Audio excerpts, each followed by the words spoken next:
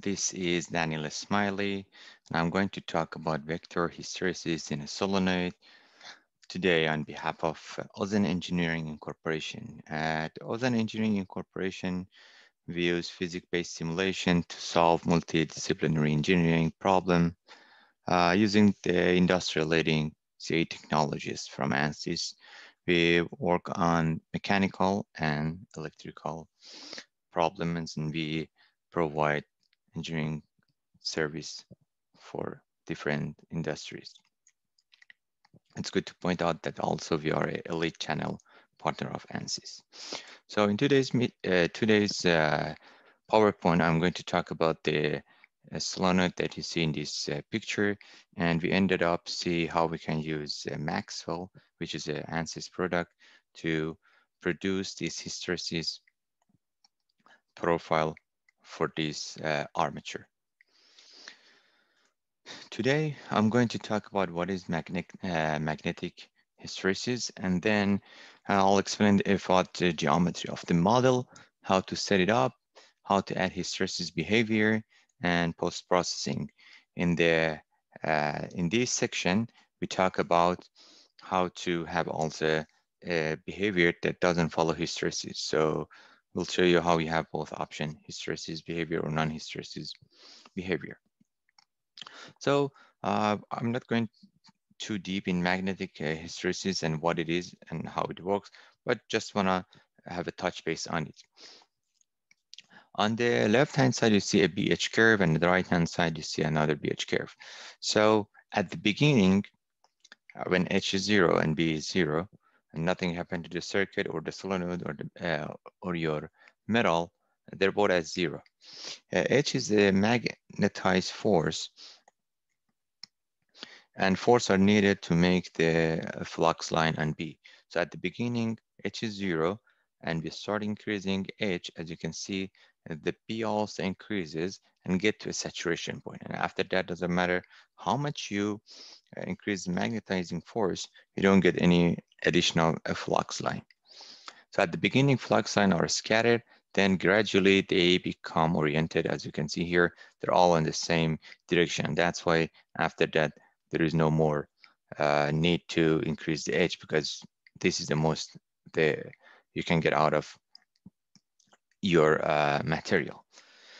Once H start decreasing, which is decreasing magnetizing force, the number of lines in the flux line start getting less and less, but it doesn't go all the way to 0. As you can see, it comes, reaches to this BR point. In order to make B equal to 0, we need to decrease H. So let's move to this chart now. So we go all the way to A, we come at B point is equal to BR here. And after that, when you're decreasing the H, the B start decreasing all the way to point C. At the point C, if you wanna start decreasing H, you can keep doing that, but again, we'll get to point D, which is another saturation. So we're seeing same saturation, but in a different direction. Then you can start again changing the edge. It comes and hit the y-axis, which is B at point E. It goes up all the way to get to the point A, which is same point that we had at the saturation again. This point A is equivalent to this point in this curve.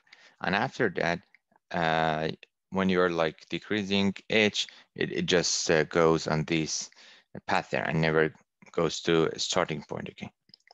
So that's what's happening in the hysteresis, just in a nutshell.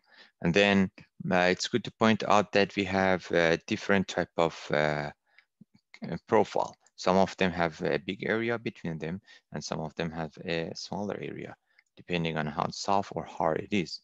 And they have different application, different pros and cons, and depending on the need, the industry choose one of the other. A good example here is that you see different metal have different parameter. So now that we know what is hysteresis loop, Let's take a look at the structured instruction, the material, the armature that we're going to cover today. So the one that we're going to show you is very similar to this picture here, but it's not exactly the same. As you can see, we have different part of this armature here. You'll see the armature, the coil, and the frame, which is this part in the simulation. As you can see, there is a symmetry in this geometry. So there are two ways you can use Maxwell to solve the equation for this armature. One is that having the whole model, which takes a lot of time. Another one is making it in a small section. For instance, take a look at this section right here. This is a very small section of the armature, but if you solve this, it's the same for all of them because there is a symmetry here. So we'll use that in our simulation to decrease the simulation time. In the simulation, we're going to show you how you assign the material. You choose a material from the list of library that you have, and then there are two options there. One is choosing BH curve as this. Another one is using the BH curve as described here, which has the hysteresis. There's a key point here. If you want to use this profile, the very end and the very beginning has to be exactly the same number, just multiply by -1. Otherwise, you'll see a error in your simulation. Next, you need to, I'm showing these examples because I'm showing these slides because we're going to use them in our simulation, but I'm going to fast forward about it. So I just want to prepare you what's going on. So another part that we'll do in the simulation, we're going to create a data set. So this data set is created, as you can see here. We manually input these numbers. This is set, and when you have no hysteresis behavior, the profile just follows the current. However, when you have the hysteresis behavior, the force will have a little bit change. And that's, as you can see, there are little bit changes, differences between these two profiles. That is because of the magnetic behavior of the material.